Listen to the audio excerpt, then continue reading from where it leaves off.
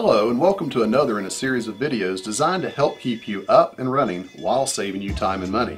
I'm Scott Beckett, VP and Director of Sales. And I'm Christina Beckett, Founder and President of USA Roller Chain and Sprockets. And today we're here to show you how to measure and identify your leaf chain. Leaf chains are commonly used on boom trucks, bucket lifts, forklifts, elevators, and other material handling equipment.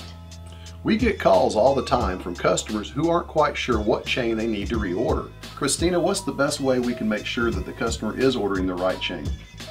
Well, first of all, I would have them take a look at the side plate of the chain. There are usually some letters or numbers there that will help us ID the series of the chain. In most cases, they are stamped with an AL or BL and followed by a number. The AL would indicate that it's a lighter duty leaf chain with a plate thickness of the same corresponding size ANSI roller chain and may not be suitable for heavy lifting applications. The BL indicates heavy series and has a side plate thickness of the next size up corresponding ANSI roller chain. Now, there are other series of chains that we occasionally see, such as LL and LH. While not as common as the AL and BL series, they are available. That's right. The LL would indicate a lighter series metric leaf chain, and the LH would be the heavier series with the thicker side plates. Following the letters, there should be a number or series of numbers that will give us the rest of the information to properly identify the leaf chain. Right, Christina? Well, not exactly, but we are getting closer to having all the information. The number on the side of the chain indicates the size or pitch of the chain without the 0. For example, the number 8 indicates that it's a size 80 or 1-inch pitch chain.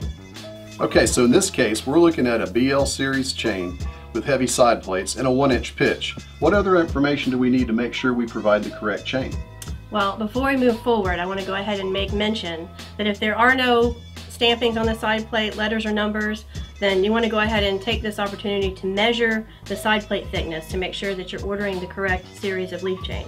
If you take a look at the two chains side by side, these are both number 80 chains, but the BL series is noticeably larger due to the thicker side plates. Also, the plate height is good to check because the metric versions of this chain have shorter side plates. And the pitch of the chain by measuring the distance from the center of pin to the center of pin on one of the outside links.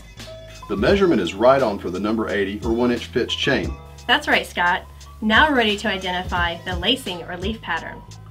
Show us what you mean by lacing or leaf pattern. These are the terms that are used to describe the plate configuration of the assembled leaf chain. Once we have that figured out, we'll have everything we need to get us the right part number so that we can provide you with the correct replacement leaf chain. All right, we're getting close now.